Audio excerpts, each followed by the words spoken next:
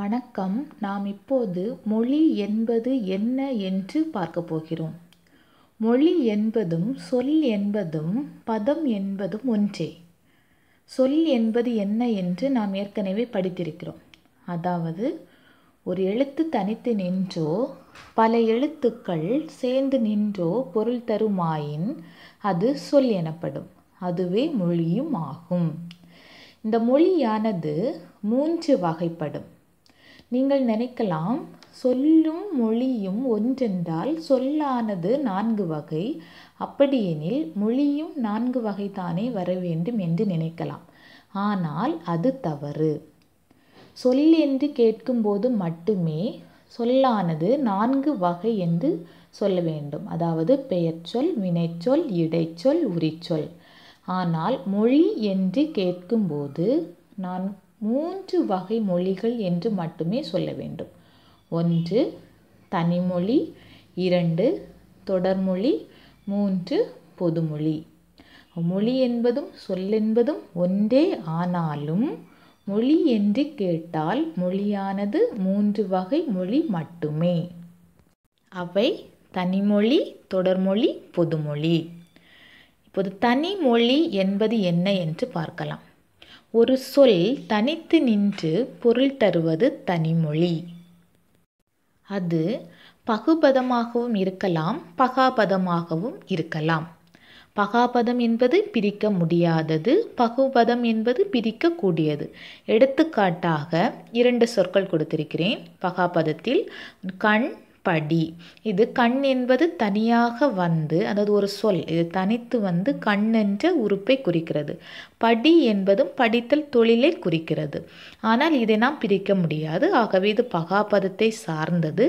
ஆனால் தனியாக வந்துள்ளதால் இதை எவ்வாறும் சொல்லலாம்? தனிமொழி என்றும் சொல்லலாம். அப்போ தனிமொழி என்பது தனித்து நின்று பொருள் தருவது. மேலும் கண்ணன் படித்தான், இது பகுபதம். இதை நாம் பிரிக்க முடியும். கண்ணன் என்பதை நாம் பிரிக்கலாம், படித்தான் என்பதையும் நாம் பிரிக்கலாம். இவ்வாறு சொற்கள் தனித்து நின்று பொருளை தருவது தனிமொழி எனப்படும்.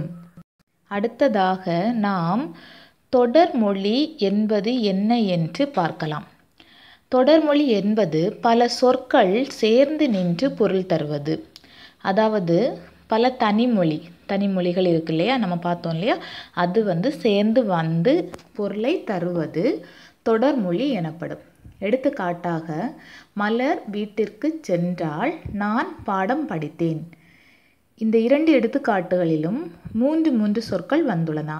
அதாவது 3 தனிமொழிகள் வந்துள்ளன. இவ்வாறு தனிமொழிகள் சேர்ந்து பொருளை தருவது தொடர்மொழி எனப்படும். அடுத்தது மொழியின் 3வது வகையான பொதுமொழி. இந்த பொதுமொழி என்பது ஒரு சொல் தனித்து நின்று ஒரு பொருளையும் பிரிந்து நின்று மற்றொரு பொருளையும் தருவது பொதுமொழி. அதாவது நம்ம ஒரு சொல்லை எடுக்கிறோம், அதை அப்படியே சொல்லும்போது அது ஒரு பொருளை தரும். அதே சொல்லை பிரிக்கும்போது, 2ஆக பிரிக்கும்போது இன்னொரு பொருளை தரும். இவ்வாறு வருவது பொதுமொழி எனப்படும். இப்போ எடுத்துக்காட்டாக தாமரை. இந்த தாமரை இதை இப்படியே வச்சு தனியாக வைத்து பொருள் கொள்ளும்போது தாமரை என்ற மலரை குறிக்கிறது. அதையே நாம் பிரித்து தா கூட்டல் மறை என்று எழுதினால் இது தாவுகின்ற மான். அதாவது மறை என்பது மான் என்ற உயிரினத்தை குறிக்கும். அப்போ தா கூட்டல் மறை என்பது தாவுகின்ற மான். அப்போ தனியாக இருக்கும்போது மலரையும், அதுவே பிரிந்து வரும்போது தாவுகின்ற மானையும் குறிக்கிறது. அடுத்த எடுத்துக்காட்டு அந்தமான். இந்த அந்தமான் இப்படியே நம்ம சொல்லும்போது அந்தமான் என்ற தீவை குறிக்கிறது. அதே நாம் பிரித்தோமானால், அதாவது அந்த கூட்டல் மான், இப்படி நம்ம பிரித்தோம் அப்படின்னா கொஞ்சம் தூரமாக இருக்கக்கூடிய ஒரு மான் என்ற உயிரினத்தை குறிக்கும் பொருளில் வருகிறது. அப்போ சேர்ந்திருக்கும்போது அந்த மான் என்ற தீவையும், பிரிந்து வரும்போது ஒரு உயிரினத்தையும் குறிக்கிறது. இதுவே பொதுமொழி. இந்த வீடியோ உங்களுக்கு பிடிச்சிருந்தா லைக் பண்ணுங்கள், உங்கள் ஃப்ரெண்ட்ஸ் எல்லாருக்கும் ஷேர் பண்ணுங்கள். மறக்காமல் நம்ம சேனலை சப்ஸ்கிரைப் பண்ணுங்கள். கூடவே இருக்கிற பெல் ஐக்கானையும் ப்ரெஸ் பண்ணிக்கோங்க. மீண்டும் அடுத்த வீடியோவில் சந்திப்போம். நன்றி.